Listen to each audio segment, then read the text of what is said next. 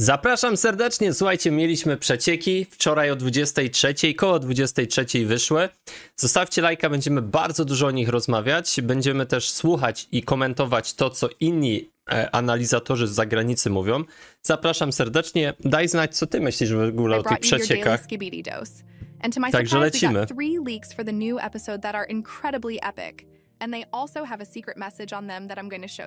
A, i podobno ta sekretna wiadomość dotyczy awokado.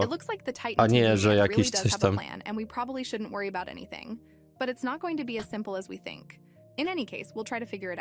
No dobra, sprawdzimy, co ona myśli na to. To jest tak na...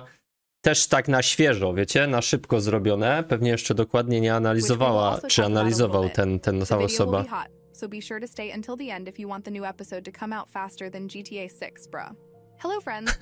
No, ciekawe, czy Skibidi Toilet wyjdzie szybciej niż GTA 6, nie? W sumie. Wy też lajkujcie, będzie mi bardzo miło. Zawsze to pomaga algorytmowi.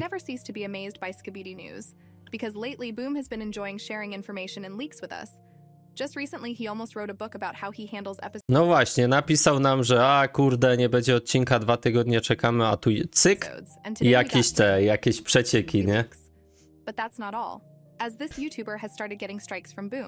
No i Zagdor jeszcze strajki dostał.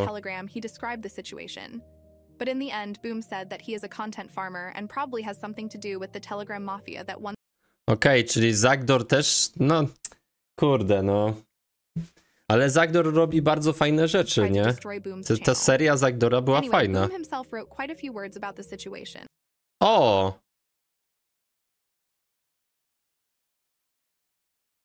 Aha, okej, czyli Boom się na ten temat wypowiedział. O!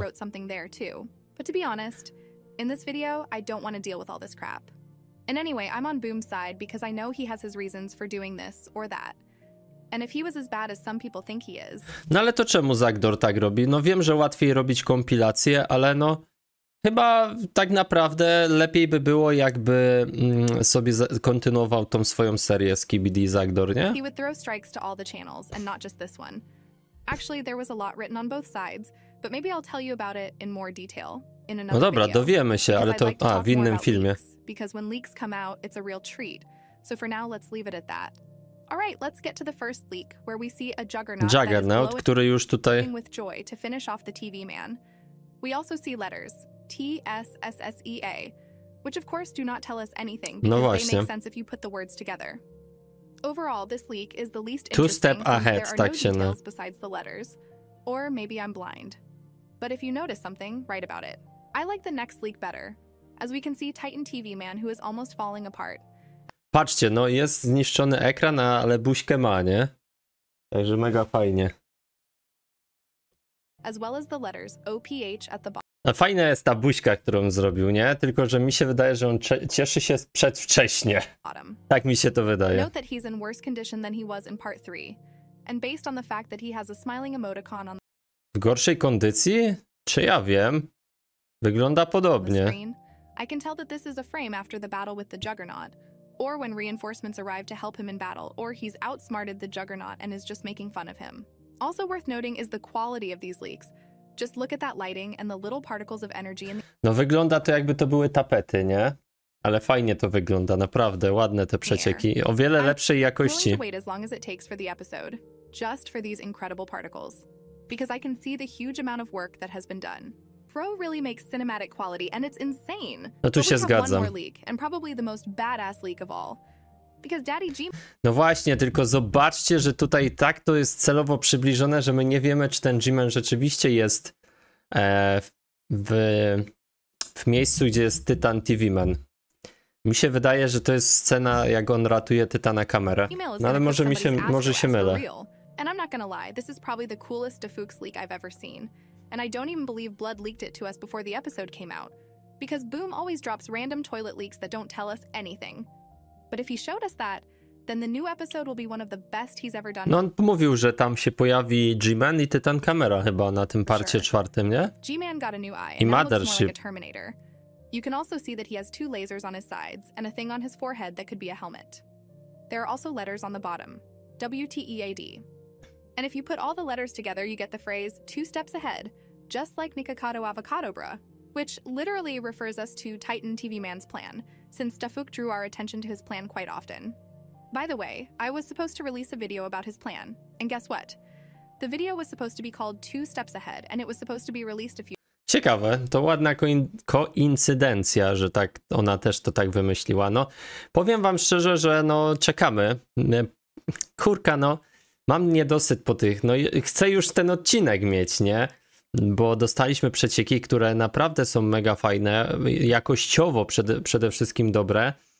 Boom nam mówił, że nie, za 2 tygodnie odcinek, a tu wrzuca aż 3 przecieki, mógł to podzielić trochę, więc ten odcinek i pytanie, że jak wrzuca nam te przecieki, to być może to są z początkowej fazy odcinka, więc wydaje się, że zaczniemy od retrospekcji z Tytanem kamerą. Być może. I got sick and had to delay the video, but I did predict this moment. And since the episode will have to wait a week or 2, I'll definitely release this video where I'll tell you what Bro is up to. All in all, I can say that Titan TV Man will not die for sure, because Bro is 2 steps ahead. Oj, to ona nie widziała tego, co Boom potem napisał, że zginie postać, której się nie spodziewamy, że zginie, i pojawi się postać, o której się nie spodziewamy, że się pojawi. Więc no, dla mnie typy, kto zginie, to Tytan TV Man albo Tytan Głośnik. No nie wiem, czemu mam takie propozycje, wiecie? No to jest najbardziej realne, nie? Chyba że się totalnie nie spodziewamy, że zginie Juggernaut na przykład, albo ktoś z Astro. A kto się pojawi niespodziewane? Ja już o tym mówiłem, ale no kurde, moim zdaniem chodzi tutaj prawdopodobnie o najbardziej niespodziewane to, że się naukowiec pojawi. No bo wszyscy myślą, że zginęli, nie? Zginął. A jakby się pojawił i to była na przykład to, co widzieliśmy, to jego kopia i naukowiec oszukał Booma, tego sekretnego agenta, to by było dopiero. In my opinion, the phrase 2 steps ahead is more appropriate for G-Man, and maybe it is. I mean, Titan... No właśnie. Też mi się wydaje, że ten 2 step, 2 kroki do przodu, zawsze za kimś 2 kroki do przodu, to znaczy chyba o G-Mana chodzi, bo zawsze G-Man tak planował i tak dalej, nie? TV Man has a plan, but I think G-Man has also thought it through very carefully. And Dafuk himself once said that G-Man always has a plan.